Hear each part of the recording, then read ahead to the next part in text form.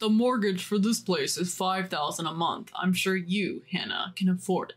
Please take care of it. What? I raised my voice. My mother-in-law, Julia, acted surprised and theatrically shrugged her shoulders, saying, "Oh, scary," pretending to be the victim. My father-in-law, Derek, glared at me and shouted, "It's only fair." Let's rewind to several months ago.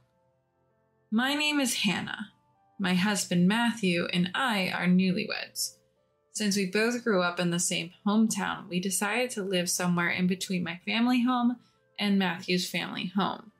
You could say we're living close but apart. We thought it would be comforting to be within easy reach of both our families in case anything happened, but I ended up having issues with my in-laws. I first met them when Matthew and I got engaged and paid them a visit. Matthew had already warned me that he didn't get along well with his parents, saying, "My parents are reckless spenders and lack common sense, to be honest. I wouldn't mind cutting ties." Still, they were Matthew's parents. Taking advice from my own parents that it would be good to meet them at least once, we went to visit. Upon arriving, Julia warmly welcomed us. She didn't seem like the reckless spender, lacking common sense, that Matthew had described. There was a bit of a cold vibe toward me, but I thought that's just how mother-in-laws are toward their sons' wives.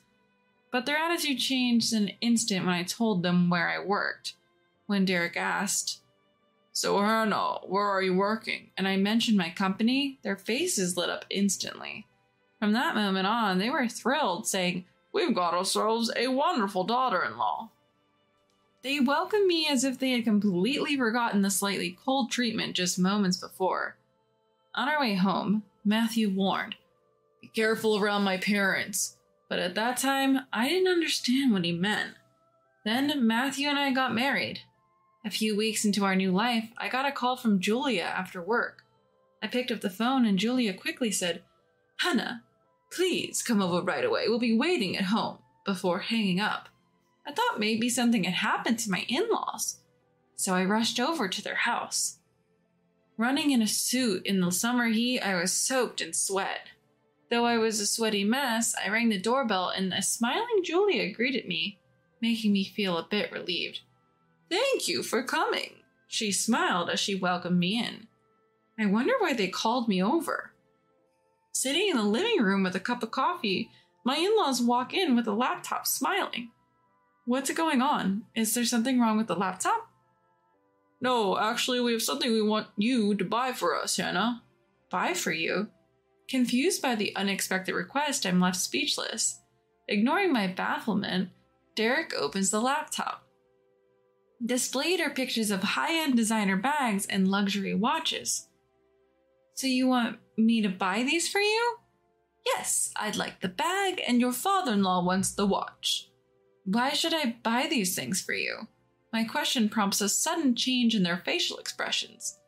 The smiling faces turn stone cold, and I feel a sense of dread. "We gave you the treasure that is our son, didn't we? You could at least buy us this much in return." "You work for a well-known company, Hannah. You're wealthy. Just buy them, no complaints." Frustrated, I shake my head. I can't justify buying such expensive gifts when it's not even a special occasion. Nonetheless, they keep pushing, eventually yelling at me from both sides. Overwhelmed, I end up caving in and making the purchase. The moment I buy the items, they return to their pleasant demeanor. "It's hot. Take your time and relax before you go," they say, which somehow makes it even more unsettling. Since I gave in once, they keep summoning me to buy various things for them. Each time I try to refuse, but ultimately my fear of being yelled at from both sides made me give in. Matthew had told me he was often pestered for money by his parents when we were dating, but I always hesitated to bring it up because he clearly despised his parents. Feeling trapped and unsure what to do, another call from them comes in. I went to my in-laws' house wondering what I would be forced to buy this time. I knew from past experiences that if I didn't respond to the calls, I would receive a series of line messages like a demon. As usual, I was led into the living room, expecting my step-parents to bring their laptops again. But this time, it was different. This time, they bring out a stack of receipts. What's this? This is 1 month of our living expenses. We thought you could cover it for us. What? You're wealthy, Hannah. You can afford this. Saying so, Derek hands me a note with the total amount. I did the calculations for you this time. Next time, just do it yourself. The sum includes utilities, groceries, and other bills. I can't. I shake my head. I shouldn't have to bear your living expenses just because I'm married to your son. No sooner had the words left my mouth than I regretted them. Bracing for more yelling, Julia suddenly burst into tears, collapsing on the table. Why won't you give us money? How could you be so cruel? Derek, who's hugging a loudly sobbing Julia, yelled, This is outrageous. People usually send money to their parents willingly, and we even calculated how much you should give us. Both Derek's shouting and Julia's wailing ring in my ears. I just want to leave this place. I want it to be over. Unable to tolerate my in-laws' incessant complaining, I find myself handing over money yet again. But my funds are not infinite. At this rate, my savings will be drained by my in-laws. As I head home, I'm determined to talk to Matthew. But when I see him, I realize he's not in the state for any discussion. Though he came home before me, Matthew was just sitting in the dark staring blankly. Matthew, what's wrong? Turn on some lights at least. When I flip on the lights, Matthew turns his face towards me. What's going on? I ask a visibly drained Matthew, who replies, I've been laid off. Matthew had been troubled by conflicts with his boss for some time. Since we work in the same field, it wasn't surprising that Matthew was laid off. It must have been his disagreeable boss who put him on the chopping block. I can't add any more stress to Matthew's life right now. I keep the situation with my in-laws to myself. Weeks later, my in-laws summon me again, but this time it's different. Instead of their home, I'm called to a different location. And there it is, a mansion that stands out even in a suburban neighborhood.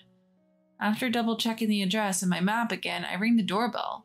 A voice says, Come in! It's unmistakably Julia. Why is Julia here? Although I have many questions, I enter when Julia says I can. Julia greets me in the entryway. Welcome. Whose house is this, I ask? Julia said with a surprised look on her face. It's our house, says Julia, looking shocked. I'm dumbfounded. My in-laws had been begging me for money, yet they've managed to build this mansion? As I'm guided into the living room, Derek is there. I sit down opposite them. How did you build a house like this? We took out a loan. Even old folks like us found a lender willing to lend. How will you repay the loan? Asking you to help with that is why we invited you today, Derek laughs. The mortgage is $5,000 a month. You can handle that, Hannah. What? When I raise my voice, Julia dramatically flinches, exclaiming, Oh, you're scaring me. Derek glares at me. It's to be expected. We're not working. Do you think we can pay $5,000 on our own? Don't take a loan you can't repay. How did you even get approved? I shudder at the thought that they might have borrowed from a disreputable source. Julia pleads. Please, Hannah, don't be such a terrible daughter-in-law and abandon two old people like us.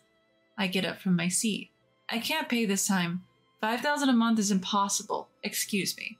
Hey, wait, Derek shouts, but I'm out the door.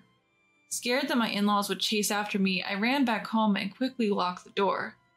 I rushed to Matthew, who was working on his computer in his room. Well, you scared me. Welcome back, Anna. What are you up to? Working, actually. My side gig is doing really well, so I'm thinking of going solo. I should have told you sooner, Hannah.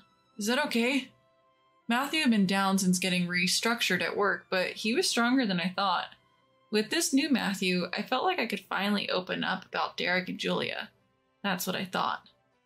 Matthew, it's about Derek and Julia. The moment I started talking, my tears started flowing.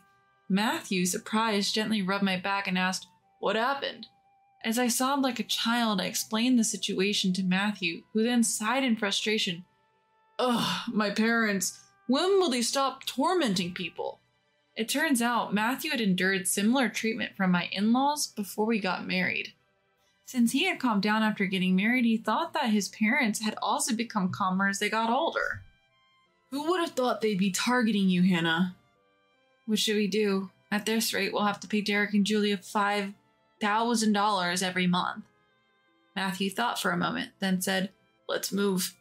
If we move and change our numbers, we can cut them off for good. But if they come to my workplace, we're done for. They even know where I work. Feeling cornered, Matthew made another suggestion. In that case, weeks went by, and then I got a call from Julia. Hannah, where are you? Your old address has a different name on it. They said you're not at work. The due date for the loan is long past. I calmly responded, I'm not paying. What? The loan. I'm not paying it. Figure it out yourselves, and by the way, this number will soon be out of service. I'm not done talking. Ignoring her, I hung up. Matthew and I immediately changed our phone numbers, cutting off all contact for good. To escape my in-laws, we moved abroad. We only shared our new contact information with my parents and close friends. What Matthew had suggested was for me to quit my job and move overseas. Matthew had made it big in the online business world, allowing me to quit my job. We were doing just fine on his income alone. Now I work part-time in a foreign country to earn some extra cash. I got word from a former coworker that my in-laws had showed up at my workplace yelling, "Where's Hannah?" They even got escorted out by the police. They got off with just a warning, but my coworker said they looked desperate and it was scary. Why had my in-laws become so frantic? We found out a year after moving abroad when I received a mysterious call. It was from Julia. I didn't recognize the number, but when I picked it up, it was Julia on the other end. Hello, Hannah, please, you've got to help us. Somehow my phone number had gotten to Julia. I rushed to Matthew, switched on the speaker, and we both listened. Apparently, my in-laws had borrowed money from a shady company and were facing forced labor for not paying it back. Is Matthew listening? Please transfer at least $30,000 or we could die from forced labor. Absolutely not, Matthew responded. I've suffered enough from their lack of sense all my life. They didn't even support my education, yet took most of the money I earned. I have no love left for them. Let them face the consequences. But Matthew, don't say that. Please help Mom. To make up for their past, they should suffer. Matthew's words left Julia crying loudly. Then a male voice came on. Okay, we're taking your parents. I was too stunned to speak, but Matthew calmly said, Please go ahead. We never found out where they took my in-laws, but nobody in the family even looked for them. We certainly didn't want to find them. They were pretty sturdy for old folks, so they're probably still working hard somewhere. That's what I think. Life for us has been peaceful ever since. Matthew seems more energized in his work and with my assistance on the side. He even started his own small business. We built a big house overseas, even hired a maid. We're expecting another member in our family soon. Your belly is getting bigger. Yes. Would it be okay to go back to my parents' place and show them their grandchild? We've only been talking over the phone ever since we left because of the in-laws. Since we ran away from his parents, we've only been able to talk to my parents over the phone. Matthew, whom I thought would never want to go back, immediately said, Sure, let's go. You're okay with that? You don't mind? As long as my parents aren't there, anywhere is heaven to me. Smiling, Matthew gently stroked my belly. I want to meet you soon. When I saw Matthew smiling as if he had been rid of that possession, I felt from the bottom of my heart how glad I was to be able to cut ties with his parents. Mommy! I heard my daughter's voice, filled with surprise and panic. In response, I desperately tried to hang on to my fading consciousness, but all my efforts were futile, and I fainted right in front of my daughter. When I came to, I was in a hospital bed, after having been rushed to the ER. My daughter was there, clutching my hand tightly, refusing to let go. I must have given her quite a scare. I was filled with guilt, about to apologize when she spoke before I could. Mommy, the baby in your tummy says they don't want to get erased by Daddy. At her mysterious words, I held my breath in surprise. My name is Linda Williams. I'm a 27-year-old homemaker living with my husband Mark, who is 2 years my senior, and my 4-year-old daughter, Sarah. I used to work as a sports trainer until recently when I had to quit. The reason? I'm expecting our second child. I really didn't want to quit, but after my pregnancy was discovered, I started feeling unwell more often and had no choice but to leave. I was depressed after quitting a job I loved, but there were also good aspects. Up until then, Mark wasn't very helpful with housework or child raising, but he started taking the initiative for my sake. I'm worried about my health, but I'm glad that Mark is changing. At that time, I thought everything would be okay. "Mommy, wake up! It's morning." When I woke up to Sarah's innocent voice, it was 7 a.m. The school bus for Sarah's daycare arrives at 7:30 a.m. I jumped up in a hurry. "Shoot, Sarah, we need to get ready quickly." "What's wrong?" "We overslept. If we don't hurry, the bus will be here." While rushing my confused Sarah and leaving the room, I realized that I hadn't seen Mark anywhere. He usually leaves around 7:15 a.m., so he should still be at home. Maybe he's downstairs. Maybe he's having breakfast. Although a little annoyed that he didn't check on us, I headed for the stairs. That's when it happened. I slipped, and I felt a momentary sensation of being thrown into the air. "I'm going to fall!" Instinctively reaching out for the handrail, I managed to grab onto it and prevent myself from tumbling down the stairs. Oh, that was close. I put my hand on my stomach immediately, but I didn't hit it, and it doesn't hurt.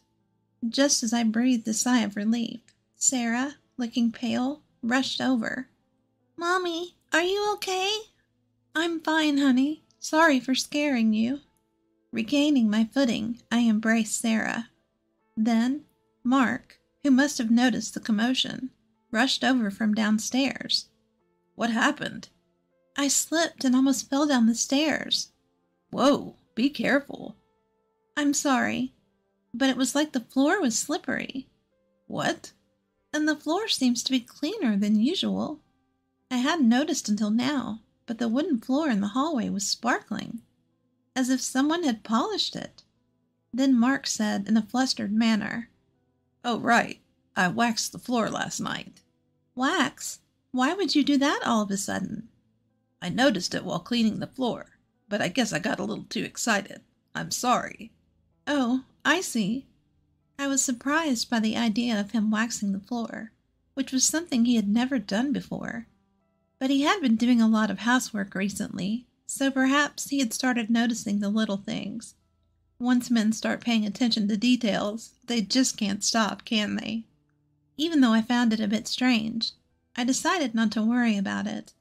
A few days later, on a Sunday, Mark had to go to holiday work, so I decided to take Sarah to the park, just the two of us. Before, I would run around and play with Sarah, but I can't do that now. I watched Sarah playing on the swing. A water bottle Mark had prepared for me in hand. Who would have thought that Mark would start preparing things like water bottle for me? When Sarah was first born, Mark was so uninterested in anything to do with the house. It still brings tears to my eyes when I think about it. He also had no interest in Sarah. So every time I say something to him, he gets grumpy. And coming home from work became later and later. The fact that he now prepares a bottle of water for me is still a shock. But I can't hide how happy it makes me. Thinking about this, and feeling a bit thirsty, I decided to take a sip of the tea Mark had prepared for me. Then, Mommy? After drinking about a quarter of the bottle, I suddenly felt dizzy and began to feel unstable on my feet. I grabbed onto the fence of the swing for support, but even then I could feel my strength fading, and it became increasingly difficult to stand. "Mommy, what's wrong?" Mommy. Hearing Sarah's surprised and worried voice, I desperately tried to hold on to my fading consciousness. If I faint here, I'll leave Sarah alone. But even with this thought, I fell right there while protecting my stomach. When I came to, the first thing that hit my eyes was a stark white ceiling. For a moment, I didn't understand where I was, but then I noticed the smell of disinfectant and the figure of a nurse appearing saying, Are you all right? I realized then that I was in a hospital. At the same time, I thought of Sarah. Excuse me, Sarah, do you know where my daughter is? She should have been with me when I fainted. I sat up and asked the nurse. She said, "Ah," and seemed to understand immediately. Maybe trying to reassure me, she smiled at me. She came to the hospital in an ambulance with you. She should be with your husband now. My husband? He left work early to come here. He arrived a little while ago. He's such a caring husband. The nurse said that she would go and call them, and then left the room. Feeling relieved that Sarah was not alone, my head started to spin again, and I collapsed on the bed. Why, when there was no issue during my previous prenatal checkups? Was it because I moved around too much, or did I eat something bad? As these thoughts spun around in my head, I suddenly remembered the tea from the water bottle that I had drank just before I fainted. Come to think of it, that tea.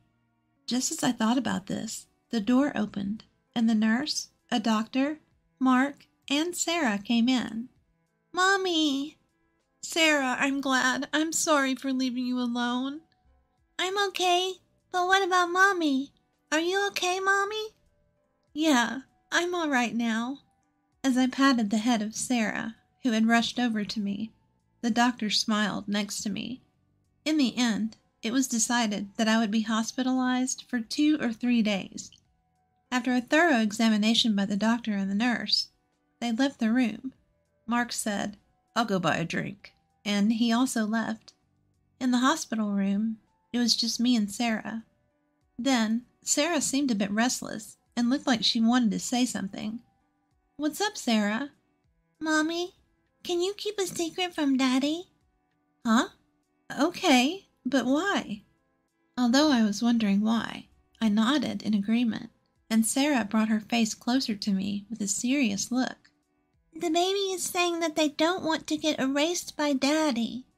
Huh? I was momentarily speechless, unable to understand what Sarah was saying. Sarah then pursed her lips in dissatisfaction and spoke a little louder. The baby is saying Daddy's being mean, and the tea in the water bottle. At these words, I was taken aback, because I too had sensed an unusual bitterness in the tea from the water bottle. At the time of drinking, I thought maybe Mark had bought a different type of tea than usual and didn't give it much thought. But thinking about it now, I was hit by a terrible dizziness just after drinking that tea. I had a slight feeling somewhere in my heart that there might be some relation to the fainting incident. But what does it mean by the baby is saying? Hey, Sarah. I'm sorry I'm late. The cafeteria was crowded. Just as I was about to ask Sarah properly, Mark came back into the room.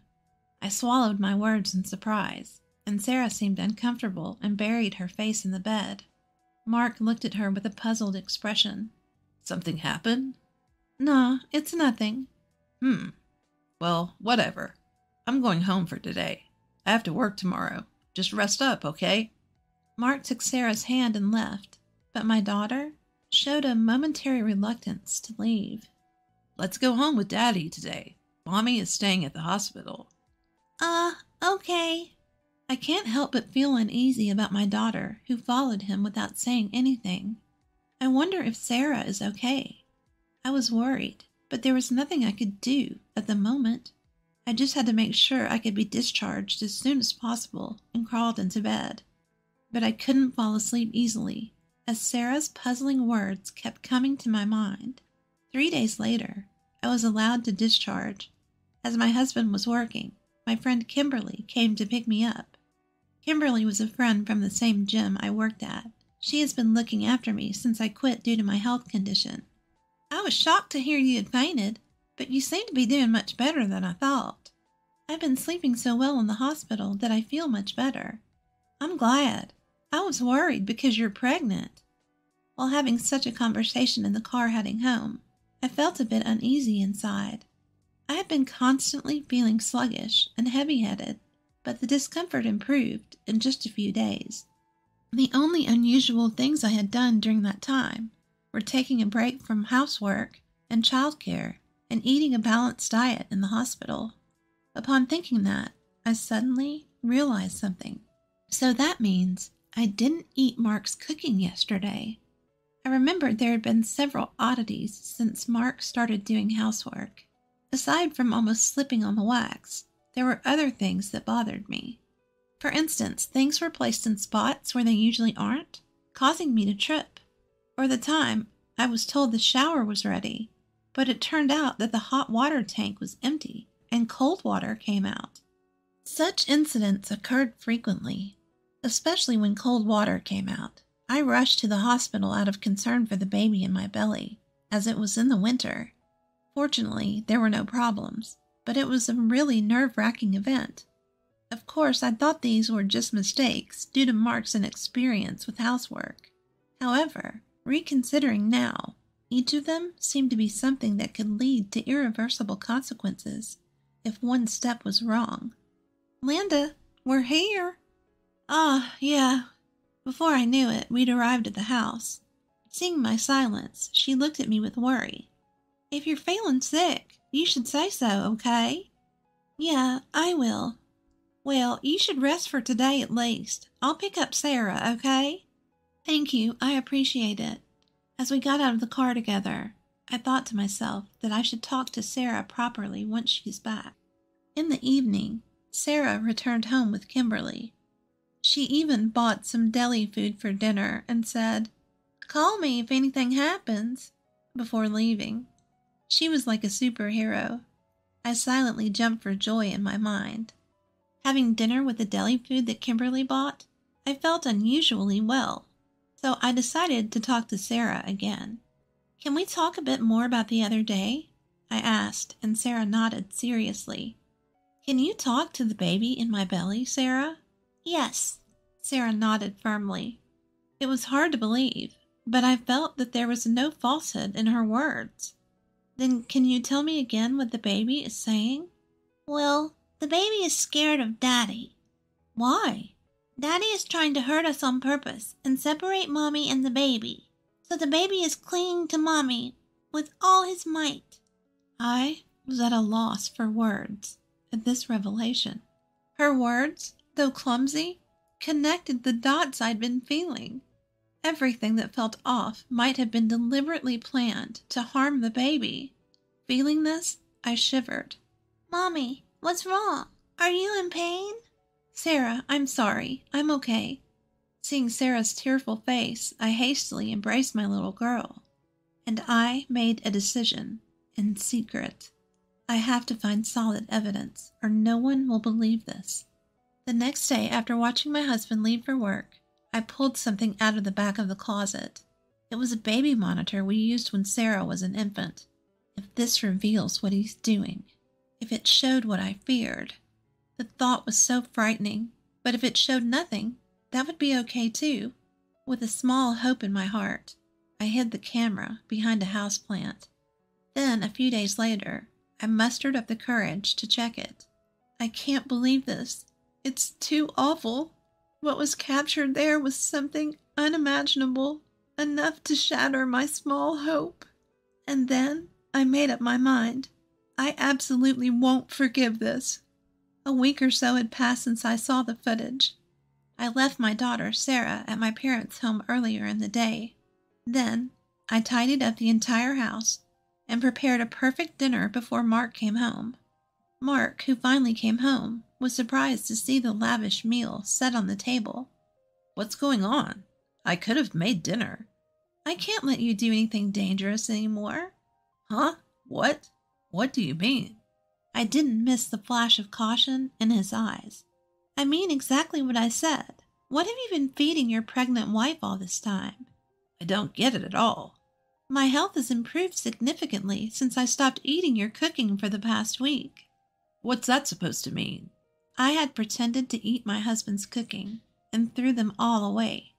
When I told this to my husband, he was slightly shaken. Also, when I checked around the house, I noticed the non-slip pad under the rug was missing, and the anti-tip device on the bookshelf next to the bed was removed. I got goosebumps when I found these. These weren't just targeted at our baby. It implied I was also a target. When I glanced at Mark, his mouth was twitching as he tried to force a smile. Now that I think about it, there was a time when body wash had spilled on the bathroom floor after shower, and things fell from shelves. If I'd fallen and hit my stomach, it would have been a disaster. Those are just coincidences, right? Maybe I just made a little mistake. I thought so too, until I saw this. I thrust my phone in front of his face, and when I played the footage recorded on the baby monitor, there was Mark talking on the phone with someone, and his voice was clearly recorded. I get it, but it's not going as planned. It's surprisingly hard to make a person disappear in an accident. Well, two people. It would be best if the baby in the belly could disappear too. Those words from the video sent chills down my spine no matter how many times I hear them. Watching Mark, he was shaking minutely and trembling in silence. Despite being wary, I continued to speak. The person on the phone is a woman, isn't it? Once I'm gone, you're talking about doing this and that. Things too disgusting to even mention. That's bullshit. You're spying on me like this? I'll sue you. How dare you? Do you even understand what you've done? Shut up. Just shut up. No longer able to find excuses, Mark, his face bright red, lost control and lashed out at me. Instinctively, I hunched over to protect my stomach. Just as I did, a loud bang sounded, and the next moment, I heard Mark scream. "Landa, are you okay?" "Kimberly, thank you." I looked over with relief to find Kimberly, who easily subdued Mark and was laughing. In fact, she's a strong woman who has won the national wrestling tournament multiple times. For the day, I had asked Kimberly to stand by in the next room just in case. Mark, pinned down by Kimberly, was already reddening his face and bellowing. You think you're alive because of who? Me, right? Yet annoying demands to play with the kids and help with housework. If you all would just disappear, I could live freely. Just get lost for my sake, you idiot. So that's what you think. But thank you.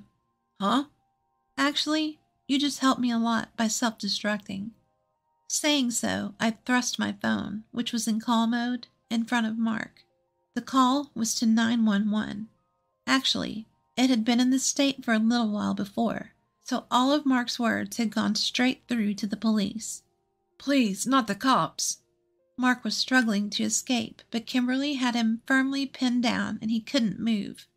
I'm sorry, I was wrong. Please, I apologize, forgive me. That's not something you can get away with just by apologizing. What you were about to do? Don't say such things. While Mark was thrashing around, the sound of several footsteps and a voice saying, "We're coming in," echoed, and the police officers entered through the door that was already unlocked. And in no time, Mark was taken away. Even on his way, Mark was pathetically clinging to me and pleading like, "Help me." A subsequent investigation revealed the plan by Mark and his mistress. The objective was to eliminate me, who was in their way, so they could be together. Even if they failed to get rid of me, they were contemplating a story that the loss of our child due to my carelessness would lead to divorce. Moreover, if they could blame it on me, they thought they could claim compensation at the time of divorce. The sheer audacity of it all leaves me speechless. But even now, when I think about what could have happened, if I hadn't noticed anything, it still sends chills down my spine. Mommy, the baby is happy. She says she can always be by your side. When I went to pick up Sarah, she said that right away. Yes, I'm so glad. It's all thanks to you. I thanked my daughter from the bottom of my heart, and tears of relief flowed. Mommy, why are you crying? The baby is looking forward to meeting you. I'm also very excited. About a month after Mark's arrest, our divorce was finalized. And a few months later from that, I gave birth to a healthy baby girl. Sarah is overjoyed at her sister's birth and has now become a very reliable big sister. Here's a celebration gift, $2,000. After giving birth, and returning to my husband's family home, my mother-in-law handed us an envelope with $2,000 as a baby gift. I checked the contents and then threw the envelope into the trash. Was this their payback for enduring days of being belittled by my mother-in-law and senior employees? What are you doing? Apologize to Mom, I scolded my flustered husband. Can you say the same after seeing this? My husband, after checking the envelope's contents, glared at his mother with anger he had never shown before. And then he made a decision. My name is Scarlett Wood, 28 years old. I had an arranged marriage with my husband, Elijah. Elijah, 2 years older than me, is the eldest son of a Japanese sweets shop and was raised strictly as the heir, but he is a very gentle and kind person. From the moment we first met, I was drawn to his kindness. I want people around the world to know the beauty and delicate taste of Japanese sweets, so I work as a Japanese sweets artisan. Will you help make my dream come true? Elijah said this and presented me with a Japanese sweet made in my image instead of an engagement ring. As I was moved to tears, Elijah continued to speak. When we get married, Scarlett, you'll work as the young mistress of our shop. Also, we'll live with my parents in our family home. Is that okay? Living with my in-laws was a condition of the marriage. There's a lot that comes with marrying an heir, but as long as Elijah is with me, everything will be fine. Thinking this way, I accepted his proposal. We became husband and wife. As promised, after the marriage, we started living with my in-laws in the residence that also served as the Japanese sweets shop. Scarlett, you married into this family, so of course you should be prepared. Behave properly as the young mistress. Yes. The day I stepped into my husband's family home, I was already met with harsh words from my mother-in-law. The sweet married life I had dreamt of didn't exist in this world. Scarlett, how many times do I have to tell you? Learn our traditions properly. Please be more aware that you're the young mistress and act accordingly. It's so hard on our headmistress to have someone like you marry into our family. I faced daily criticism from my mother-in-law and senior female employees. My father-in-law didn't speak much, but when he was watching me, I felt tense and would sometimes make mistakes because of it. He would sigh loudly, seeing my performance. There was no place for me to feel at ease in this house.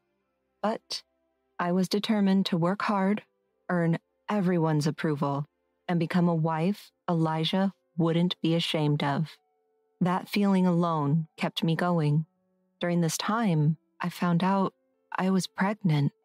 Take care of yourself and give birth to a fine heir. Everyone, starting with my mother-in-law, began to be more considerate of my condition. At the 5-month pregnancy checkup, I learned the baby's gender and excitedly shared the news during dinner with my in-laws and Elijah. Our baby is a girl. For a moment, everyone froze. A girl? Oh, a girl. Huh. Wait, no one is offering congratulations. Elijah kept his gaze down, silently continuing to eat without making eye contact with anyone. I was taken aback by everyone's attitude. Does an heir have to be a boy? Unable to understand the Mr. Wood family's mindset, I ate my meal in frustration. The next day, everyone's attitude changed completely. Pregnancy isn't an illness. Stop being spoiled and work hard. As soon as they found out the baby was a girl, the criticism and mistreatment from my mother-in-law and senior employees returned. Why can't a girl inherit the Japanese sweets shop? I felt sorry for my unborn child, who wouldn't be welcomed into the world with smiles and blessings. I made up my mind to protect her, no matter what. I think you've noticed, Elijah, I've been criticized every day since I married into this family. The way they treat me since they found out our child is a girl is unbearable. One day, I couldn't take it anymore and told Elijah. He looked troubled. Scarlett, I'm sorry. I'm still in training. I don't have the right to oppose this family. Please bear with it. If you learn your job quickly, I'm sure my mother and others will stop criticizing you. I'm very happy whether our child is a boy or a girl. Please take care of yourself. With that, Elijah quickly went to take a bath. Though he tried to be considerate, I was shocked by how unreliable Elijah was. But I rubbed my belly. I can't let this get me down. I'm going to be a mother. I must become strong for that reason. With that in mind, I endured the mistreatment and criticism alone, dreaming of the day my child would be born healthy. In my in-laws' home, I was mainly responsible for cooking dinner. When buying groceries, I'd pay for them first, then give the receipt to my mother-in-law, who would reimburse me. This system made it difficult to buy what I wanted since she checked the receipts meticulously. Because of this system and my mother-in-law's thorough examination of the receipts, it was hard for me to buy things I really wanted to eat. However, after becoming pregnant, I often found myself craving sour and sweet foods. Should I buy it? But I don't want my mother-in-law to make snide remarks again. I debated while shopping, but never found the courage to buy anything. One day, though, I desperately wanted something sweet. Feeling helpless, I agonized over it before finally asking Elijah, who was working in the shop. Oh, I can't help but crave sweets because of the pregnancy. Can I have some scraps or something if there are any? Sure, just wait a moment. Elijah secretly wrapped up some leftover scraps from making the sweets in plastic wrap, avoiding the eyes of the employees. Thank you. But just then, my mother-in-law appeared.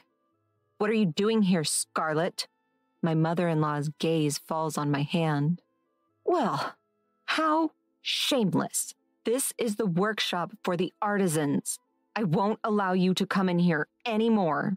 Saying this, she snatches the scraps Elijah had given me and kicks me out of the workshop. One day, as I open the fridge to prepare dinner, I find it packed with high-end ingredients like luxurious Wagyu beef that I've never seen before. Since I can't use the fridge's contents without my mother-in-law's permission, I ask her for confirmation. Can I use the food in the fridge? What are you talking about? That's for Natalie, who's coming back the day after tomorrow. Don't you dare use it. She coldly responds. Natalie is Elijah's sister. She married into a farming family and now, 3 months pregnant and suffering from morning sickness, she's apparently coming back to her parents' house. Returning home just 3 months into her pregnancy. I'm 7 months pregnant and I've been used and abused, being told pregnancy isn't an illness. I have a lot on my mind, but the more I think about it, the more miserable I become. So I pull myself together and prepare dinner using the other ingredients. On the day Natalie returns home, my mother-in-law is in high spirits from mourning. She had originally opposed Natalie marrying into the farming family and seems overjoyed to have her back home after a long time. I'll cook dinner today, Scarlett, so you can go and take a leisurely walk. Unusually, my mother-in-law is kind. Usually, I'm busy in the evenings and can't take leisurely walks, so I decide to take advantage of her offer. The sky is so high. The sky I look up at after a long time is dyed red and it warmly envelops me. When I suddenly touch my belly, I feel the baby move. Mommy will work hard for you, so come out healthy and strong, I whisper to my unborn child. Oh, what a delicious smell. When I return home, I'm greeted by the aroma of grilled steak. As I try to enter the living room, I hear voices from the inside. Natalie, eat a lot for the sake of your baby. Peeking inside, I see my mother-in-law has lined up a variety of dishes in front of Natalie. At the table, my father-in-law and Elijah are silently eating steak. What about Scarlett's portion? The moment Elijah says this and looks up, our eyes meet. Oh, don't worry. I made some stew for her. At my mother-in-law's reply, Elijah says nothing and looks away from me. There's no steak for me. I can't take it anymore and quietly go to our bedroom, trying not to draw attention. I'm pregnant, just like Natalie, yet no one tells me to eat a lot. Seeing the reality that I'm being excluded, I can't hold back my tears any longer. Why do I have to suffer like this? Neither my unborn child nor I are welcomed in this house. I just want to leave this place. My tears keep flowing endlessly. After a while, Elijah comes in with a cold piece of steak. I secretly brought you my portion. It's cold, but I'm sorry for making you feel even sadder with my sister here. He genuinely apologizes, looking remorseful. I should be more assertive, but I'm not good with my mom and sister. My mom struggled with my grandma, so she probably thinks this is normal for a mother-in-law and daughter-in-law relationship. My sister didn't like me since I was little because I was the eldest son and got a lot of attention. And she's always been mean to me behind my back. They're both strong-willed and troublesome. So honestly, I don't want to deal with them. Your family issues have nothing to do with me. Although he apologized, I realize he won't particularly protect me or our child in the future. Feeling even more miserable due to Elijah's unreliability, I eat the steak he offers, though I have no appetite, thinking of the baby in my belly. Even though it's supposed to be high-quality meat, I can't taste it. I mechanically chew and somehow manage to swallow it. Life after Natalie's return is even harder for pregnant me. Scarlett, please fetch this for me.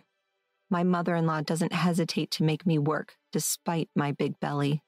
Natalie, you should rest until your morning sickness subsides.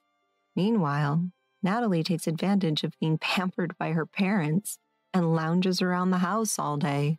We're both pregnant, but even though my belly is much bigger, it's frustrating, but for now, I have to quietly endure it. Scarlett, I brought some pudding for you. The fact that Elijah started secretly buying me food I wanted to eat because he must have felt sorry for the unbearable treatment I was receiving was at least a small comfort. One day, I happened to see that Natalie's room was filled with high-end branded baby products and maternity items. I had held back and bought everything at a cheap store on the outskirts of town. Both our children would be grandchildren to my in-laws, so why is there such a difference? I tried not to care, but it made me very sad. On December 20th, I finally gave birth to a baby girl. Elijah cried tears of joy. I'll grow up quickly and protect both you and our child. Elijah made this promise to me. When we returned to my in-laws' house after being discharged from the hospital, my mother-in-law surprisingly welcomed us with a smile. Let me hold her for a bit. I handed the baby to my mother-in-law, and as expected, she was skilled at soothing the baby since she had raised 2 children herself. I guess she loves her grandchild after all. I felt a little relieved seeing my mother-in-law's demeanor. After a while, she returned the baby to me and took an envelope out of her pocket to give to Elijah. Here's a gift, $2,000. What? That much? I was surprised, but Elijah didn't seem too shocked. Maybe in this family, it's normal to give that much as a gift. Elijah handed the envelope to me without checking the contents, so I put the baby in the crib before accepting it. I checked the contents, just in case. What? What is this? My mother-in-law looked away, smirking. Enough already. I threw the envelope into the trash. Hey, what are you doing? Apologize to my mom. Elijah panicked. Would you say the same thing if you saw this? I picked up the discarded envelope and showed Elijah the contents. Upon seeing it, Elijah furrowed his brows. Unbelievably, instead of $2,000, the envelope contained a bundle of receipts and invoices for luxury food and maternity items that my in-laws had prepared for Natalie. "What's the meaning of this, Mom?" Even Elijah raised his voice. "It's only natural for the eldest son's family to pay for our household expenses." My mother-in-law shamelessly spouted nonsense. "Why should we have to pay for the maternity items and baby gear meant for Natalie, who had married into our family?" I can't stay silent any longer. I made up my mind to leave this house with my child. At that moment, Elijah's low voice echoed, "I'm leaving this house." What? The room went quiet, and everyone, including me, looked at Elijah. Elijah glared at his mother with a rage I'd never seen before. "What do you think we are? Your attitude towards Scarlett, how you acted when you found out our child is a girl, and how you always interfere with the store I was put in charge of. I've always been unhappy with it, but as the eldest son of this confectionery shop, I thought I'd endure it until I became a capable person to protect the shop. However, I've reached my limit. Our family is leaving this house. I won't take over the shop. Thank you for everything," Elijah said and deeply bowed to his parents. My in-laws were speechless at the unexpected turn of events and eventually left the room silently. "Scarlett, I'm truly sorry for everything. I'll protect you and our child. I decided to leave this house on my own. But will you stay by my side?" Elijah's face returned to its usual gentle expression. "Yes, thank you for protecting us. Let's overcome any difficulties together as a family of 3. From the next day, Elijah started looking for a new home, and a week later, our new life as a family of 3 began. Our new home was a small 2DK apartment, but it was very happy and a comforting space for me. Make sure you eat a lot and sleep well when you can. And to my surprise, our new home was only a 5-minute walk from my parents' house. Elijah is really a wonderful person. It's rare for someone to admit their weakness and ask for help as an adult. According to my mother, had explained and apologized for everything to my parents the night he decided to leave, asking for their help moving forward. "You can always rely on us. We're so happy that you're close by."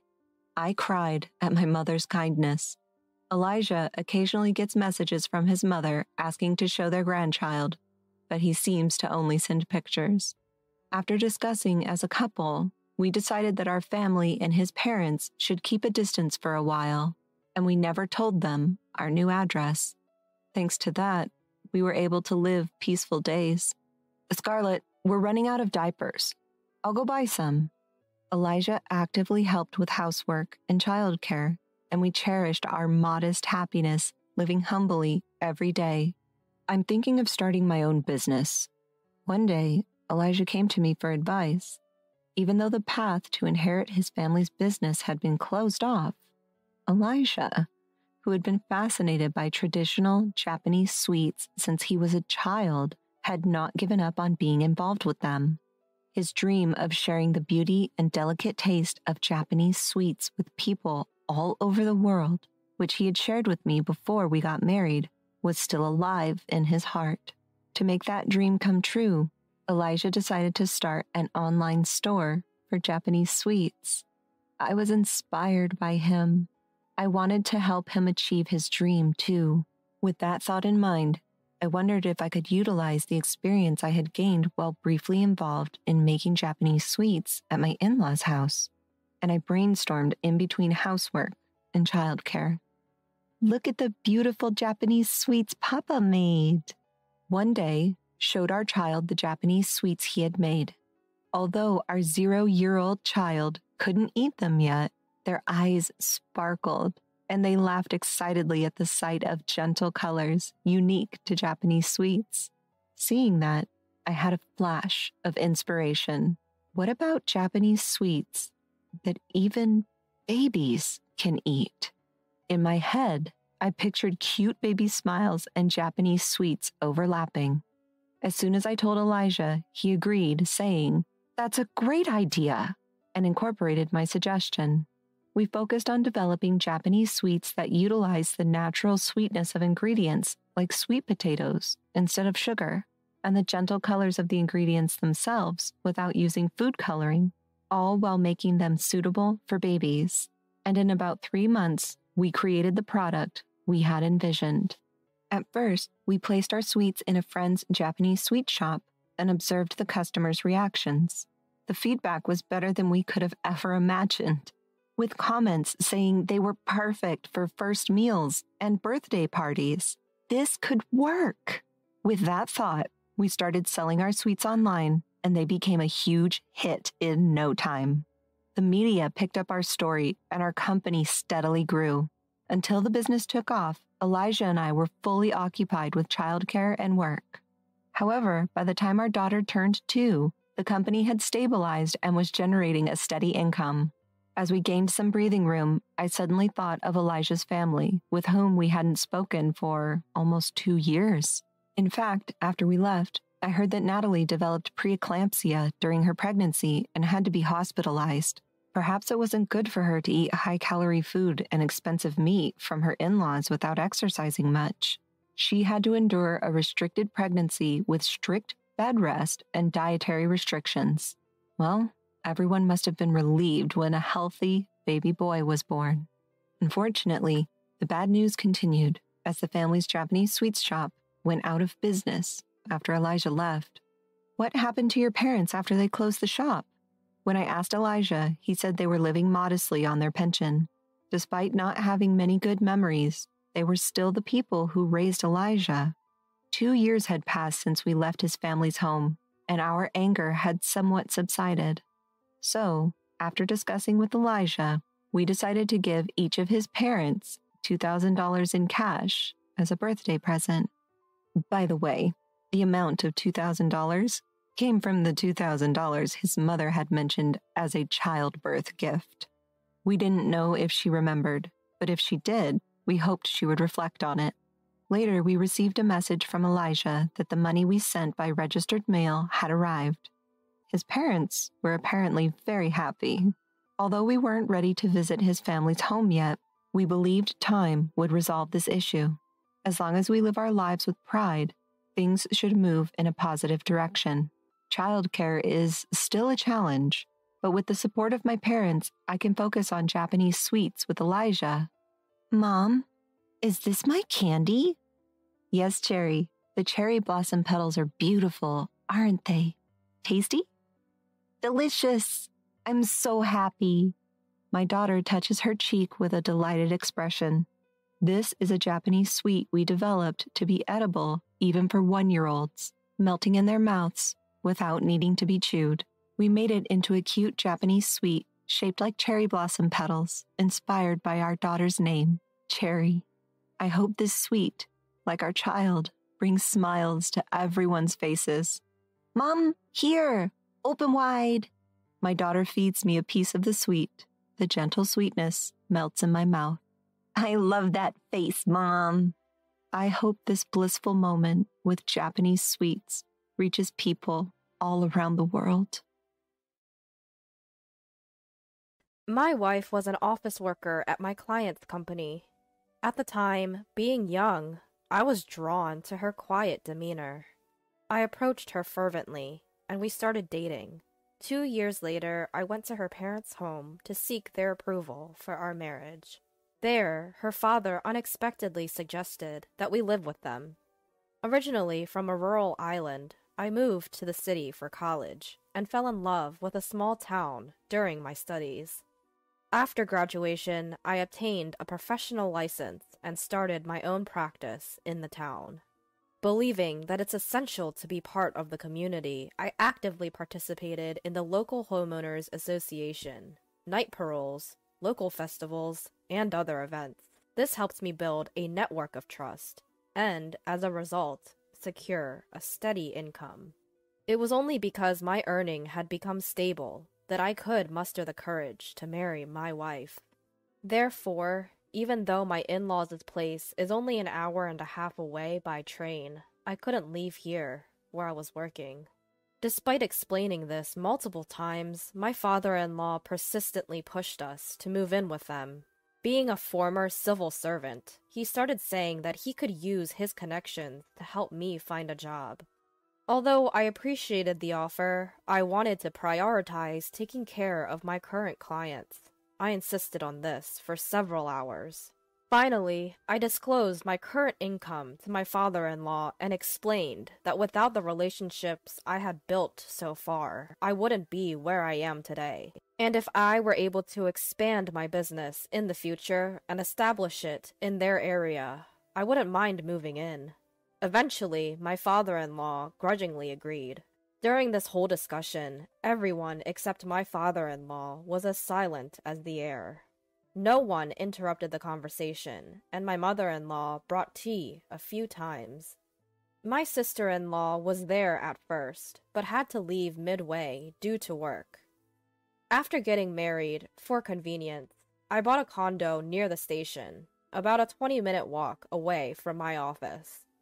My wife, whom we'll call Emily, said she wanted to continue working, and stayed as an office worker. However, after about a year, she suddenly quit her job to get her own professional license, saying she wanted to help me with my business. The exam was tough, but I could see her determination, and I thought it would be better if we could do it as a couple, so I agreed and let her attend a vocational school. However, she almost abandoned household chores while she was studying.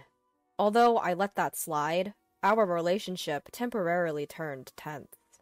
Within less than a year, Emily struggled to keep up with her classes and became a stay-at-home wife. She seemed calmer than when she was studying, and our relationship became better again. At one point, I thought it was a marital crisis, so I expressed my love for Emily even more and worked harder. Eventually, Emily became pregnant and gave birth to twin sons, but she began to act strangely from since then. On my days off from work, she would leave the kids and go back to her family's home by herself. At first, she said she wanted to take a break from parenting, and since both of them had started drinking milk formula, and not just breast milk, I was able to take care of them. So I agreed. We had many talks about this, but my wife said she just couldn't tend to 2 kids at once, and since they're boys, she expected me to parent them. I couldn't quite agree, but for the sake of our children, I relocated my office to a closer location and converted it to an office with kids' playroom. We've been visiting my in-laws about once a month, but the last time we went too, my in-laws just wouldn't let us leave. I turned down drinks, telling them that I was driving, but they still served me beer, calling it tea. I could tell from the smell right away, so I didn't drink a sip. By the time our children were 3 to 4 years old, they weren't attached to Emily at all and stuck to me instead. Eventually, Emily began to visit my in-laws, even on weekdays, and at times she would even spend a week or 2 at their place and not come back. When it started to interfere with my work, I consulted with Emily's family, but the talks with Emily's mother didn't go anywhere because Emily herself wanted to be there. Emily's father didn't answer the phone, so when Emily hadn't come back for a week, I decided to leave my children at daycare and went to my in-laws' place. When I got to their place, I could hear a loud argument even from outside. It seemed that my father-in-law and sister-in-law were yelling at each other. Hesitating a bit, I killed time at a nearby convenience store, and when I visited again, the voices had quieted down, so I rang the doorbell at my in-laws' home. The front door opened, and Emily's sister came out right away, held back by Emily's father, with Emily's mother and Emily just watching. Emily's sister said to me, "Let's go out, I'll tell you everything." To which my father-in-law said to me, "What are you talking about? Come in quickly." However, Emily's sister and my father-in-law were having a fierce argument at the entrance, so I couldn't enter their place. During a heated argument, it seems a neighbor called the cops, and the police arrived to cool things down. We ended up talking at their place. According to my father-in-law, Emily constantly being at her parents' house is your fault. Don't listen to your sister-in-law, Susan. She's crazy. But Susan snickered and said, "You've been deceiving Frank from the start, haven't you?" But every time Susan tried to talk, my father-in-law would interrupt and make a fuss, so we couldn't really have a proper conversation. Even when I tried to get Emily to join in, she remained silent. This was going nowhere, so I asked to talk to everyone individually on a later date. To this, my father-in-law made an unbelievable accusation. "You're planning to have an affair with Susan, aren't you?" Upon hearing this, Susan stood up and said, "Fine, that's enough. I'm leaving this house. Be prepared to cut ties with me." Then she walked out of the room. No one else followed her, but I followed her to the door. Susan, with a serious look on her face, handed me a small envelope and urged me to go back inside. After tucking the envelope inside my jacket, I went back to the room where my father-in-law began again. "Looks suspicious, ain't it? You better move in here quickly." I myself was running out of time, and I had to pick up my kids, so I calmly said, "We've already discussed this before we got married. I don't have Susan's number, and I only meet her here. It's getting late, so I'm taking Emily home today." Then I promptly had Emily gather her things, and we headed home. In the car on our way home, I talked with Emily, but she kept repeating, "The kids don't like me. I don't understand boys. I'm useless." Since I still loved Emily, I told her, "Stay with the kids as much as you can. Raise them in your own way, and I want you to be by my side." We picked up our kids from the daycare and went home. Emily cooked dinner, and we all ate together. Emily's cooking skills had declined, but it was still better than mine, and the kids seemed happy eating it. After dinner, unusually, the kids clung to Emily, and Emily smiled and played with them until they all fell asleep together. I had work to do for tomorrow, so I went to my office to organize some documents. That's when I remembered the envelope Susan had given me. Inside was a USB drive. When I checked it on my office PC, it contained text and audio files. The text file was a summary of my father-in-law's living together plan. Knowing that I was self-employed and earning reasonably well compared to my peers, Emily's father planned to have me move in and work from home, and have me contribute my earnings to them. Despite the initial disagreements when we first met, my father-in-law seemingly believed we would eventually agree to live together, and had even bought a luxury car on loan. However, he saw no signs of Emily and I moving in, so Emily's father had the idea to get Emily a professional license, but her failing the exam thwarted his plan. Still, Emily's father couldn't give up on my income. After Emily gave birth, he came up with a plan to take Emily away from me and manipulated her to get her on his side. Since there was still no sign of us moving in, my father-in-law thought that if he could push the kids onto me, even on weekdays, we would have to rely on them. However, I had set up a childcare room in my office. The next step, apparently, was to keep my wife Emily at home, waiting for me to buckle under the pressure and suggest we live together. The voice file recorded my father-in-law bragging to Emily, Emily's mother, and Emily's sister about the plan, as well as insults towards me and Emily when things went wrong.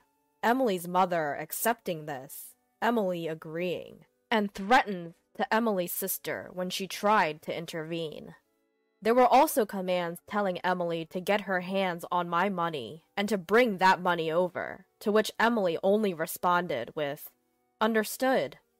But Emily's sister's opposition was also recorded. Lastly, there was a separate message from Emily's sister, and there was something shocking written there. Apparently, in that house, if they stood up against their father, he would punish them by starvation and economic abuse. Emily's sister often stood up to such a father, and every time she did, she received unthinkable harassment, such as being denied meals and not being given lunch money. Emily, who grew up seeing this, obediently obeyed her father. To stand up to her father, Emily's sister had been learning judo from the upper grades of elementary school. Of course, Emily's father didn't provide the money, but because she was good at it, a police officer relative allowed her to go to the police station dojo. When Emily's sister was in her first year of high school, she was almost assaulted by Emily's father, of course, in a sexual way. But Emily's sister, who had been training, fended off Emily's father, and it seems there was never another attack after that. However, the way Emily's father looked at and behaved towards Emily was strange. So Emily's sister suggested Emily learn judo as well, but Emily gave up as her parents were against it. After graduating high school, Emily's sister got a job and saved as much money as possible. The plan was to eventually take Emily and run away from their parents' house. But Emily, who was raised too obediently, didn't know how to stand up for herself. I have a feeling Emily's been assaulted by my father-in-law when she was in high school, but there's no evidence. When Susan was at home, Emily would cling to her. So when Emily one day told her sister that she had someone she liked and had been asked out, Susan was truly surprised. At first, Susan would secretly watch them on dates. If he turned out to be a weird guy, she was ready to rescue Emily right away. When my father-in-law proposed the cohabitation plan, she thought I would be all right because I had strongly refused. But after seeing Emily's father's obsession, Emily's sister thought it would be best to leave some evidence for the future.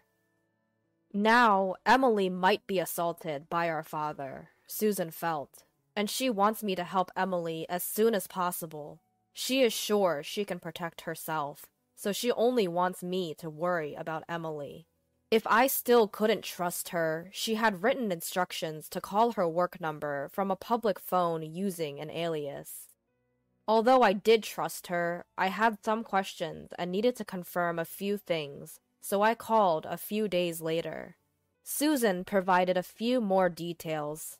The reason she told me to call from a public phone with an alias was because she suspected there might already be a wiretap in the office. The alias was also taken into account in case I didn't call from a public phone. And then I was told to take a moment, gather my thoughts, and get back in touch once I was ready. Emily stopped mentioning wanting to go back to her parents' home and started staying at our place. We started having little conversations, gradually, bit by bit. A week after the upheaval, I came home to find Emily and our sons genuinely laughing together. It was the first time I'd seen a smile on Emily's face. I couldn't help but burst into tears. That night, Emily made a confession. She opened up about her past, her inability to defy her father, how her sister had always been there to protect her, and the times she was assaulted. Her sister shielded her whenever she was around, but her father took advantage of the times when she wasn't. She had believed that she couldn't defy her father. She was scared of men, but strangely enough, I was an exception. When I confessed my feelings to her, she was genuinely happy, albeit with complex emotions. But with the support of Emily's sister, she was truly happy to be in a relationship. Around that time, her father was often out of town due to work, so there were fewer opportunities for him to assault her. However, when his assignment ended and he returned home, it was pure terror for Emily. When I proposed to her during this time, she felt like she had no choice but to cling to me. She was taken aback when her father suggested that we live together during our first meeting, but she decided to follow me when I strongly objected. Our marriage was a bliss, until her father insisted that she get a certification. He even threatened to reveal her past to me if she didn't comply. She had no choice but to comply, so she tried her best, but it wasn't enough. Still, she was relieved that she didn't have to go back to her parents' home. Life with me was simply delightful. She was genuinely happy when she became pregnant and we had twins. Initially, Emily's father seemed fond of his grandchildren, which put us at ease. We thought he had changed. But Emily's father hadn't changed after all. He began to separate Emily from me and our children. She was yelled at, threatened, and forced to return every weekend. Eventually, Susan moved back to her parents' home, probably to protect Emily.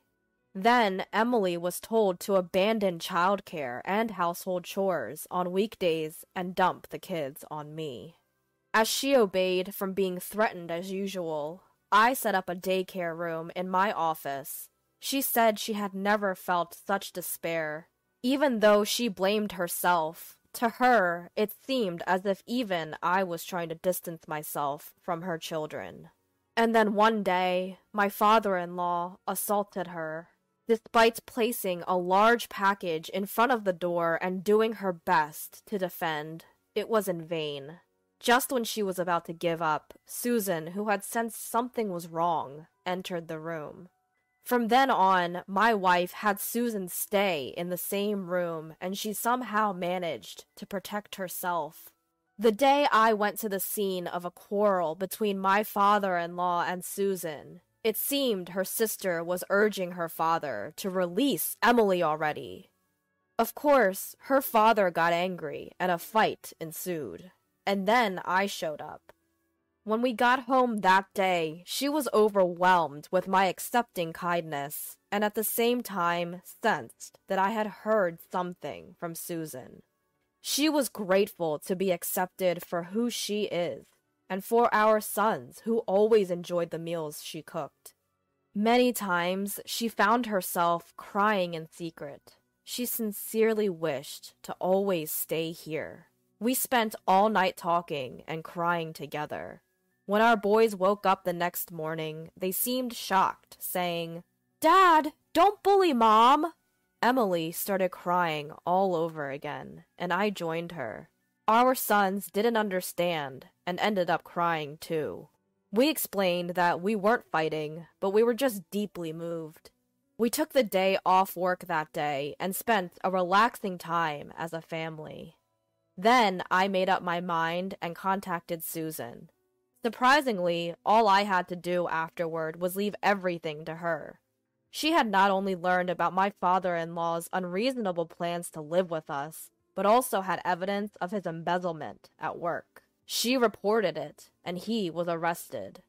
It was reported in the local section of the national newspapers, which eventually led to Emily's parents getting divorced. Thanks to the lawyer that Susan hired, Emily's mother got a hefty amount of alimony and went back to her hometown. Emily's father did not go to prison, but lost everything. At first, he tried to rely on relatives, but nobody would help him when he demanded assistance with his condescending attitude. As a result, he seems to have retreated to some rural area. After that, Emily, the kids, and I lived peacefully. I think we were a very close-knit family, but unfortunately, our happiness only lasted a few years. Emily passed away in an accident. I was devastated for a while, but with the support of those around me, I managed to pull myself together after about a year. During that time, I caused some inconvenience to my business partners, but I somehow worked my way back, and now I'm doing very well, even employing a few people. One of them is a son of one of my business partners, who persuaded other partners to help me out because I was struggling, and he kept my business connections intact. I was truly helped by those around me. Another one is Susan, Emily's sister. She helped me in many ways, and now, after losing her job partly because of that, she is working for me as a secretary. And now she is dating one of my staff members, and they've both approached me to discuss the possibility of getting married. I'm thinking of celebrating this with my sons, who Emily left behind. The other day, I received a letter from Emily's father. The content was all over the place, but to summarize, it said, "I can come live with you if you want, and send me compensation and travel expenses right away because I'm coming over." So I immediately had my lawyer send him a warning. At the beginning of the letter, he even apologized, saying, "I was wrong at that time." But he always sends a letter around the anniversary of Emily's death, saying, "It's been a long time now, so the statute of limitations must have expired, right?" He's probably still aiming for my earning. I'm aware that he's in a tough situation and is ostracized by his neighbors because of his bragging. Once our sons grow old enough, I think it's time to settle this myself. Of course, I won't break the law, but I need to show him a further taste of hell. Until then, every time I remember this man, I'm fueled to work harder and get a greater revenge at him. Emily must have had a tough time growing up, being abused by her father since young. Despite having her sister and me to protect her, the fact that she couldn't escape from her father's control might suggest that she was practically brainwashed. Sadly, she passed away early, but I believe that she had a happy time in her last few years, as she was able to decisively break away from her father and live peacefully with our children. I am nothing but grateful to Emily's sister, who gave me the opportunity to save Emily, and I want her to be happy for Emily's sake from now on. After 3 years of living with my mother-in-law and enduring her constant harassment, my ex-husband abruptly demanded a divorce. He said, "Let's get divorced. I want to be with a woman who's cuter than you and can have kids." As I was leaving my in-laws' house, my mother-in-law also had some choice words for me. "You're 30 and can't even have kids. It'll be interesting to see how you survive after this divorce." Fast forward 10 years, and I get an unexpected call from my ex-husband, whom I never wanted to speak to again. "I have some bad news." For some reason, he's crying on the other end of the line. In response to my silence, he continued, My mom just passed away." "Okay." "You must be sad too, right? She was like a real mother to you. But we don't have time to grieve. We have to arrange the funeral. Can you come and help?" What are you talking about? My mother-in-law passed away 3 years ago." "What?" Stunned, my ex-husband then exploded in anger. I then told him the truth about myself. "My name is Millie Burt, and I'm 40 years old. I've been working at an ad agency since I graduated, and now I'm a section manager. My biological mother was a free spirit who had an affair and left when I was young. So I grew up without ever knowing what my mother looked like. But life with my kind dad was happy, so I lived as if I didn't have a mother. I did get married once when I was 26. His name was Wilbur Levski. Introduced by a friend, Wilbur was a salesman for an electronics company. Millie, marry me, I'll make you happy." "Thank you, I'm delighted."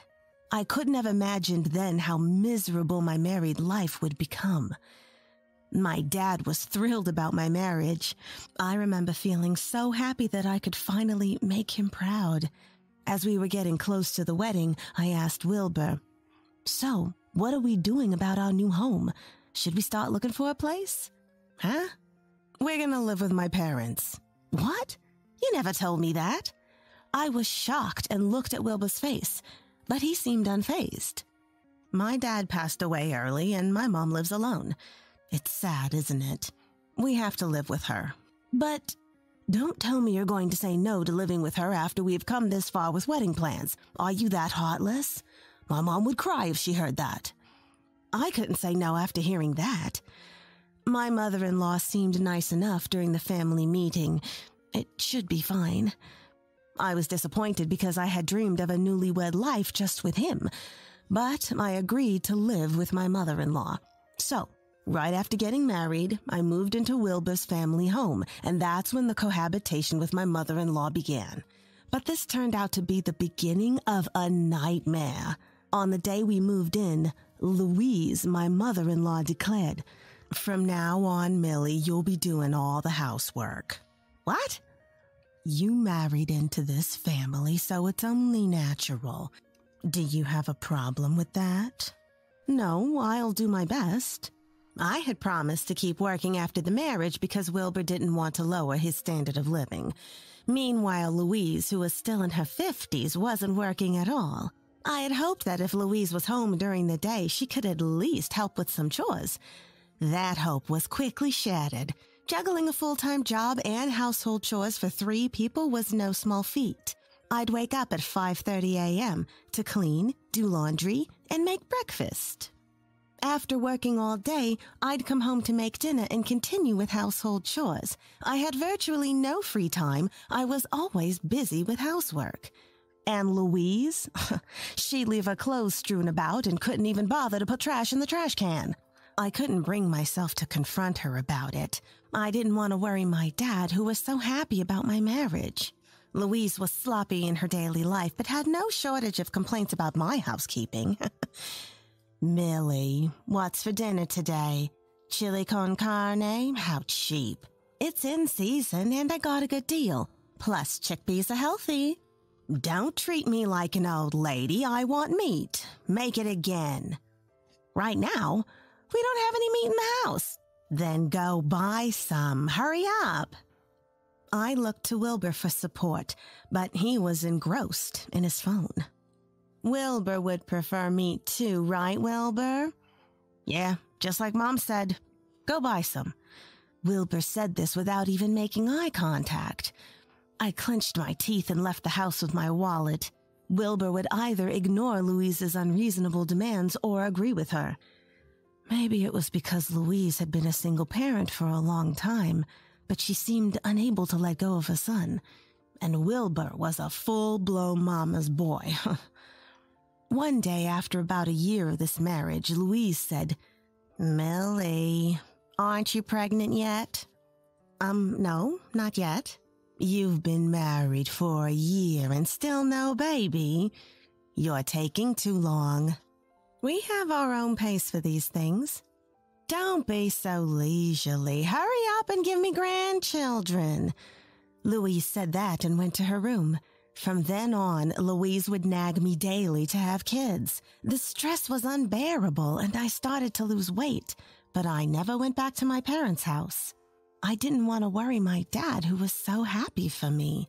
Despite this, Louise's harassment intensified. If I bought feminine hygiene products at the drugstore, she'd sigh dramatically and say, "The reason you're not getting pregnant must be your fault." "That's not true. The doctor said everything is fine." "Then prove it. Hurry up and get pregnant. You've been married for 2 years. I was doing my best to conceive, but there was no sign of it happening. Then, one day in our 3rd year of marriage, Louise asked during dinner, "Millie, any news this month? Are you pregnant?" "No." I stopped eating and answered in a small voice. Louise then berated me, her face red with anger. "Why aren't you pregnant yet? You're utterly useless." "I'm sorry." "Millie, you're what they call useless. What a waste." "Louise, that's really harsh." "Don't talk back when you can't even get pregnant." As I shrank back, Louise turned to Wilbur. "Hey, Wilbur, you don't really want a wife who can't get pregnant, do you?" "Yeah, you're right." Wilbur responded as if it was a given. "I can only think that the problem lies with Millie. I've wasted my youth." "Aw, poor Wilbur." Louise exaggeratedly sighed and put her hand on Wilbur's shoulder. Wilbur looked down on me with disdain. "By the way, Millie, ever heard of 3 strikes and you're out?" What?" It means if you fail at something 3 times in a row, you're out of chances. We've been married for 3 years. If you can't have a child, then pack your bags and leave. I can't believe this. Millie, let's get a divorce. I want to be with a woman who's cuter than you and can actually have children. Wilbur said this and threw a pre-filled divorce application in front of me. Wilbur, are you serious? Yes, I'm serious. So pack your stuff and get out. I don't want to see your face anymore. As he said this, Louise looked at me with a gleeful expression. Did you hear that? I never liked you from the start. Sign the divorce papers and get out of here. At that moment, I reached my limit. I had put up with Louise's harassment while doing household chores for 3 years. I had also tried my best to have a child, and yet this is how they treat me. I can't take it anymore. Fine, I'll leave.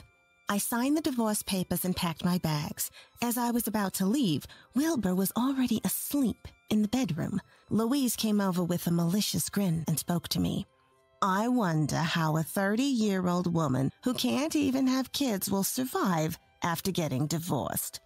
I'll take my leave now. Goodbye. Don't ever show your face here again, you jinx. And so, my married life came to an end. After that, I threw myself into my work. Perhaps because I was free from living with Louise and her constant jabs, I found work enjoyable and started achieving one goal after another. A few years after divorcing Wilbur, a man confessed his feelings to me. Millie, would you consider dating me with marriage in mind? His name was Jonathan Burt, an employee at a prestigious company we did business with. I knew his character well through work. He was sincere, competent, and liked by everyone. I never thought he would have feelings for me. I was taken aback. Thank you, but I'm divorced. I know that. It doesn't matter to me. But How about we start by going out for dinner? Jonathan said this with a serious look. I nodded, and thus began my relationship with Jonathan. Being with Jonathan somehow made me feel at ease. He was always kind and considerate, and he respected me. Before I knew it, I had fallen in love with him.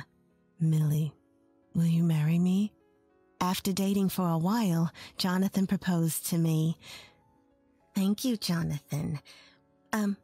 Before I give you an answer, there's something I need to tell you. What is it? In my previous marriage, things didn't go well with my mother-in-law. It was really hard for me. I don't want to go through that again. I see. How about meeting my mom first? Okay. Feeling anxious, I agreed to meet Jonathan's mother. On the day, I headed to Jonathan's family home, nervous but hopeful. Nice to meet you, Millie. I've heard a lot about you from Jonathan. Jonathan's mother, Mary, greeted me with a warm smile. Nice to meet you, too. Despite my awkwardness, Mary kept smiling and made light conversation, even throwing in a few jokes.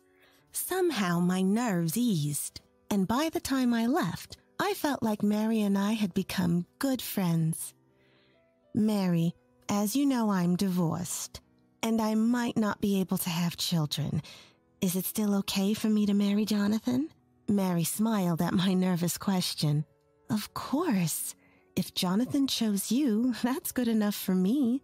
All I want is for you two to be happy. Please take good care of my son. Mary, I won't interfere in your lives, but if you ever need anything, feel free to ask. I'm really happy to have you as part of the family. Thank you. I look forward to our future together. Relieved, I started to cry, and Mary gently patted my back. On the way home, I told Jonathan, your mom, Mary, is wonderful. I never had a mother, but she's exactly what I'd imagine a perfect mom to be. Really? That's great to hear. I promise she won't ever pressure you. And if anything ever goes wrong, I'll always be on your side. Thank you. My answer to your proposal is yes. Yes. I'm so happy. Thank you, Millie. Jonathan hugged me with a beaming smile. For the first time, I felt hopeful about the future. Soon after, Jonathan and I got married. Mary had said we didn't have to live with her, so we rented a condo near my parents-in-law's home. We often met up with Mary for meals and trips, maintaining a good relationship. Amazingly, within a year of our marriage, I became pregnant with Jonathan's child. Mary was thrilled and supported me throughout my pregnancy and after our daughter Coco was born. For someone without a mother, this meant the world to me. Years passed, and 7 years into our marriage, Coco turned 5. I was hoping for continued happiness when something happened. One evening, while folding laundry, I received a call from an unknown number. I thought it was a wrong number, but the phone kept ringing at intervals. Wondering if it might be someone I know, or if something had happened to my dad, who lives alone, I answered. Hello? Is this Millie? It's me. The voice on the phone sounded familiar. It was Wilbur, my ex-husband. No doubt about it. Actually, Millie, I have some bad news. Wilbur was crying on the other end. Silent, I let him continue. My mom just passed away. What?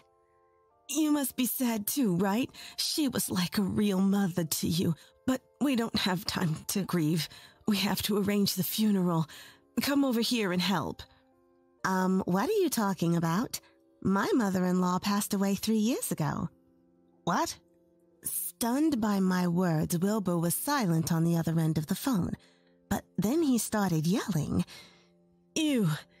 Do you think it's okay to joke at a time like this? Your only mother-in-law has just died. That's what I'm telling you. That only mother-in-law passed away 3 years ago. Upon hearing this, Wilbur was speechless. You didn't... Yes? You got remarried? Yes, I did, and I was blessed with a wonderful mother-in-law. It's unfortunate she passed away 3 years ago, but I'm living happily with my husband now. That's right. Mary had passed away 3 years ago due to illness. I was so happy that Millie became Jonathan's wife. Thank you for introducing me to Coco as well. Live happily from now on.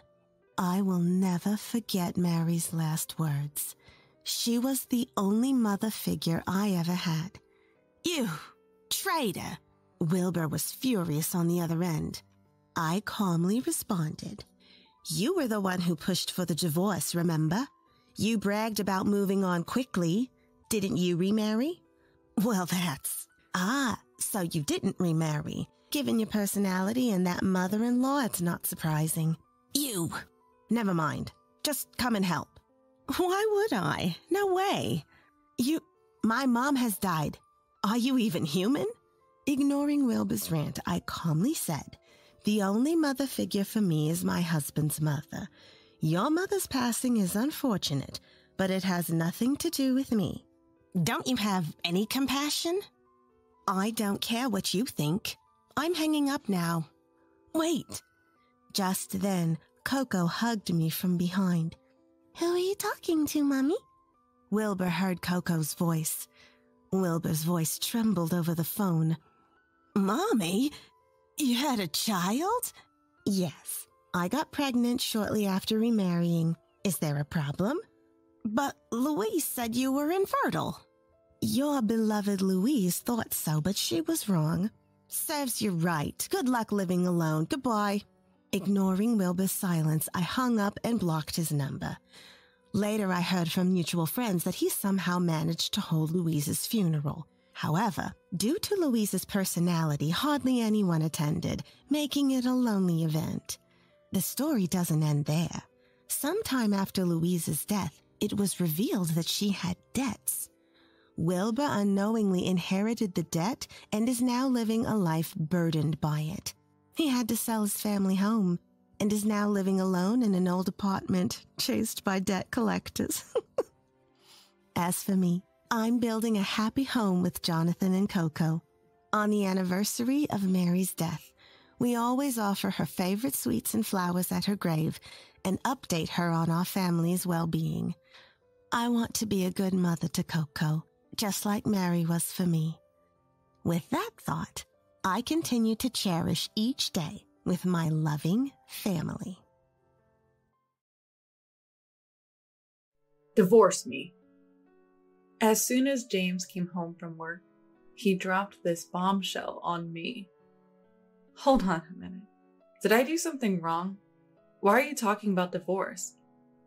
I'm just sick of life with you, James said, clearly annoyed. You look after the kids since they seem to be attached to you. What is he talking about? Confused and stunned, I was at a loss for words. I'm Patricia, 32 years old. I live with James, who is 6 years older than me, and our 4 children. Both of us have been married before. I met James while I was a single mom living with my daughter. James had 3 kids from his first marriage, and after the divorce, he took custody of all of them. Drawn to his devotion for his kids, I decided to remarry. I had a 10-year-old daughter and suddenly became a mom of an 11-year-old boy, a 7-year-old boy, and a 5-year-old girl. I thought that together we could build a happy family, but the happy times didn't last. A few months into our remarriage, I noticed James acting differently. He used to come home right after work, but gradually, he started coming home later. When I asked him why, all he said was, I have to finish up some work, so I'll be late coming home for a while. Don't bother with dinner. It started with him coming home just 2 or 3 hours late. But soon, he was coming home past midnight or even the next morning. His kids, my stepchildren, started to worry about their dad's late nights. I tried to stay cheerful for the sake of the kids, but with James not home, I had to take care of the household chores, childcare, and even my job, leading to exhausting days. Are you okay? Can I help you with anything? Thank you. Could you go grocery shopping? My eldest stepson, Mark, is very responsible and always helps out around the house, even though we're not related by blood. Daniel and Michelle, my younger stepchildren, seemed lonely without their dad. My biological daughter, Lisa, treats her step-siblings like her real brothers and sisters. With the help of Mark and Lisa, I was somehow managing to maintain our current lifestyle. But I was getting more and more frustrated with James, who seemed to be neglecting our adorable children. James kept coming home late, without a second thought for the kids. Hey, is work really that busy? Yeah, pretty much. Can't you come home a little earlier? The kids are missing their dad. Unhappy with my suggestion, James suddenly slammed his desk in anger. I'm working these late hours for the sake of our family. You can take care of the kids on your own. That's how you say it? I just want you to spend more time at home and face the children. I was at a loss for words at James' sudden transformation, something I'd never seen before. But that only seemed to irritate him further. Can't you even handle the kids properly? I was too scared to say anything more as James shouted and kicked a chair across the room. From that day on, James was hardly ever home. He wouldn't answer his phone, leaving me anxious as I took care of the kids day in and day out. I had to work around the clock since he wouldn't give us any money for living expenses. The kids sensed the tension and began helping out around the house to alleviate some of my burden. One day, the whole family was working together to manage their daily lives. Then, one day, James came back abruptly. In his hand was a divorce paper. He said coldly, Let's get a divorce. I don't want to be with an old woman like you anymore. Wait, what? What did I do to deserve this? I'm just fed up with this life with you. I wish you'd reconsider for the sake of the kids. This is a second marriage for both of us. And another divorce would hurt everyone involved. The kids had finally started to adjust to our life and even started to smile more. I didn't want to cause them any more pain. You're always concerned about the kids, aren't you? What? To begin with, I don't even care about the kids. I only married you because I thought you'd take care of them. What a cruel thing to say to your own child. I was speechless at James' cruel words. The kids seem to like you, so you look after all 4 of them. What are you talking about? 3 of them are your children. Think about how they feel. Shut up. Their mother abandoned them. That's why I took them in. I just want to be free. You can take care of them in my stead. Do you even realize what you're saying? I was shaking with anger at James' selfishness. So you never came home because you've been feeling this way? James smirked, as if mocking me. You actually thought I was busy with work? What do you mean? I didn't come home because I didn't want to be with you. Hanging out with friends is way more fun. So you lied about work? Yep, that's the gist of it. Having drinks at a pub, then hitting the club. There was this really cute girl there. James sat down on the sofa, crossing his legs, showing no remorse. You neglected your family to go there? He didn't even give us living expenses, yet he was out clubbing? Anger and sorrow filled me. But James had another shocking revelation. This marriage was a real mistake. Well, I'm out of money and you're of no use to me anymore. You spent money on... Clubs aren't cheap, you know. I didn't want to pay for all of it, so I took it out of your account. James said this and nonchalantly tossed a banking card onto the table. I had a bad feeling, so I hurriedly checked the card. It was from the account I had diligently saved in for Lisa's future after divorcing my previous husband. Almost all the money was gone. James should have known how important this money was, and yet he used this money without asking. Ran out of money taking that girl out for dinners and gifts. You've never even bought your own kids' birthday presents, but you've been showering her with gifts? Talking to this man was just pointless.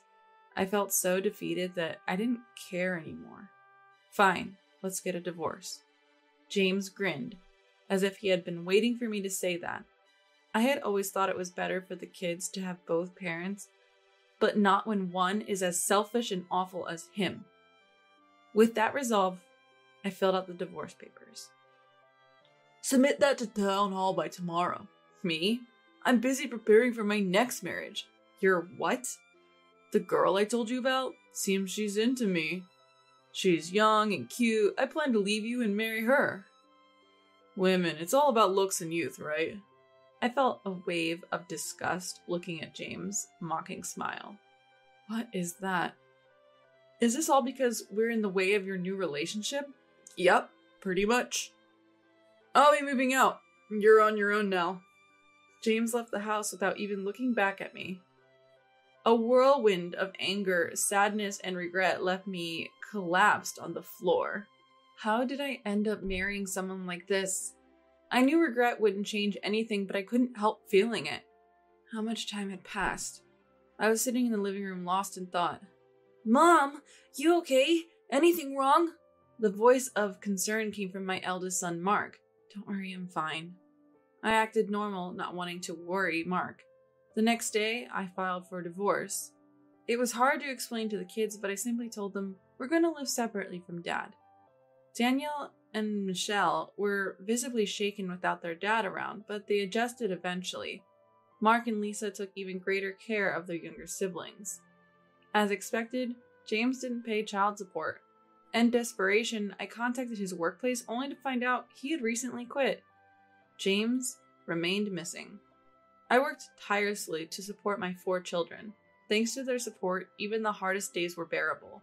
A decade passed like this, and my children grew up well. One unexpected day, long after I had nearly forgotten James, something happened. I had planned to go to dinner with the kids after work. As I was leaving work, "It's been a long time, Patricia," I was stopped by a familiar voice. Turning around, there was James in worn-out clothes. "What are you doing here?"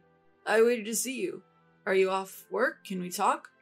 After all he had done to us, what was he thinking? "Sorry, I have plans. What's up?" "Can we live together, like before, all 6 of us?" James, who had abandoned his family 10 years ago, was now making this selfish request. By then, I could only feel contempt for him. What are you talking about? How can you say that after hurting your own children? Living together again is out of the question. "Wait, listen to me." "Hey, what are you doing to Mom?" "Mark, what are you doing here? Weren't you waiting at home?" "I got worried when you didn't come back at the agreed time. We were close by, so we decided to check on you, Mom." Mark pulled me away from James. In the distance, I saw Lisa, Daniel, and Michelle looking concerned. "Mark, you're Mark, right?" James ran up to Mark. "Daniel, Michelle, Lisa, it's been a while. Do you remember Dad?" "Dad? Wow, you've all grown so much. How have you been?" The kids glared at James as he casually tried to strike up conversation. "Mark, can you help me persuade Mom too? I've been telling her we should all live together again, but she won't listen." "You really mean that? We should all live together again?" "Of course. Wouldn't it be better if Dad was around?" James reached out to touch Mark's shoulder, but Mark pushed his hand away. "Are you kidding me? Do you have any idea how hard Mom has struggled all these years? You show up out of nowhere, saying we should live together, that it's better if you're around. I've never once thought of you as my dad." It was surprising to see Mark, who is usually so kind, this angry. Even James seemed stunned for a moment, his face slowly turning red with anger. "Who do you think you're talking to like that? Have you forgotten? I raised you when you were young." "What? Raising us? You always thought we were a burden, even back then." "That day, you mean?" "The day you left us. Lisa and I heard every word of your conversation back then." My heart pounded at the memory. How shocking that must have been for the kids. It pained me to think about their feelings. "Don't act like a dad now after you abandoned us." "What did you say? I'm your real dad. You're taking her side over your own flesh and blood." Fueled by anger, James lunged at Mark. "Stop it, both of you." "Shut up. He's the one disrespecting his dad." Seeing James still trying to confront Mark, I decided to tell the kids the truth. "By the way, how's Betty? Weren't you planning to remarry?" James froze. At the mention of Betty, a girl from a club he frequented. "Who's Betty?" "What do you mean, remarry?" the kids asked curiously. Betty is the name of the woman Dad fell for. He left Mom to remarry Betty, who worked at the club. "No way, you're lying!" When I started talking, James' face tightened. "Why would you mention that name?" "After you disappeared, I checked with your workplace. A coworker who was close to you told me everything. Every revelation was shocking. James, who rarely went to clubs, fell for Betty, who was just doing her job. Thinking Betty also liked him, James divorced me, only to be quickly rejected by her. Mark and Lisa were speechless, knowing James left me to marry a club girl. Daniel and Michelle looked at James with contempt. "Falling for a club girl? Seriously? How delusional can you be? Leaving Mom for something like that is the lowest of low." "That's ancient history. It doesn't matter now. Plus, there's no way I'd fall for a club girl, right?" James denies the truth when the kids find out why we divorced. But what I really wanted to say was more than just that. "Were you not serious? You stalked Betty, didn't you?" At these words, James's face, red with anger just moments ago, turned increasingly pale. "What do you mean by stalked?" James couldn't let go of Betty even after she broke it off. He was so persistent that she had to call the police. He lost his job over it, too. "Why would you go that far?" "Bold of you to show your face to us after all that happened." Our kids looked at James with disdain, as if he was something filthy. "I genuinely feel guilty for what I've done to you. After losing my job, I was barely making ends meet, and now I can't work due to health issues. That's why I want to come back and start fresh with you as a family." So he only showed up now because he can't work. I felt dizzy at James, who was just as selfish as he was before we divorced. I swear I won't hurt you again. Please reconsider. No way, are you kidding? Michelle was the first to speak up. Exactly, it's too late to try and make amends now. You brought all of this upon yourself. Our kids unleashed their pent-up frustrations and anger. Mom may not be our biological mother, but we love her and want her to be happy going forward. If you make her suffer anymore, we won't forgive you. Holding back tears, I told James, stay away from us. You don't want the police involved again, do you? Wait, We turned our backs on James and began to walk away. Out of the corner of my eye, I saw James slumping down, but none of us cared as we headed home. Since then, I heard James can't work anymore and lives a miserable life. It seems like his reckless past has finally caught up to him, leaving him utterly alone. As for me, I was already seeing a male colleague from my workplace. We got married a few months later. The relationship between him and my kids is great. Most importantly, I'm now living a very happy life supported by a caring husband who always puts me and the kids first.